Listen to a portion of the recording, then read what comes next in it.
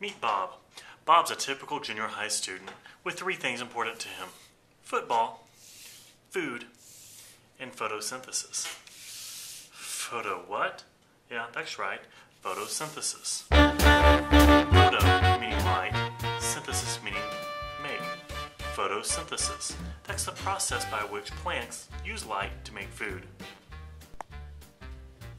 Take a closer look. Here we have a plant. Our plant has leaves. And if we take a closer look at our leaves, we would see that the cells are full of chloroplasts. Chloro what? That's right, chloroplast. Chloro meaning green, plast meaning small structure. Chloroplast is a green small structure that's the site of photosynthesis. And if we looked at these cells with a microscope, they would look like this. And if we look closer at a single chloroplast, it would look like this. This is where it all takes place. The chloroplast is the site of photosynthesis. And here's how it works. After it rains, the plants absorb the water through their roots, transport them up the stem and to the leaves where the chloroplasts are. Meanwhile, Bob breathes out carbon dioxide, which gets trapped by the plant as well. Then energy from the sun in the form of light makes its way into the chloroplast, which triggers a reaction.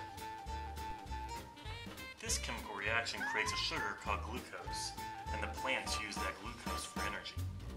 The other thing that it produces is oxygen, and the oxygen leaves the plant through the leaves. So let's review this again. We have the chloroplast, and we input carbon dioxide, water, and light energy from the sun that triggers a chemical reaction. And out of that reaction, we get a sugar called glucose that the plant uses for energy, and then oxygen, which leaves the plant through leaves. That whole equation looks something like this. Carbon dioxide and water go in. Light triggers the reaction, and it makes sugar called glucose and oxygen. So, photosynthesis takes care of Bob's oxygen. His mom takes care of his food. So that leaves him more time to focus on more important matters, like football. And his newest interest, Felicia.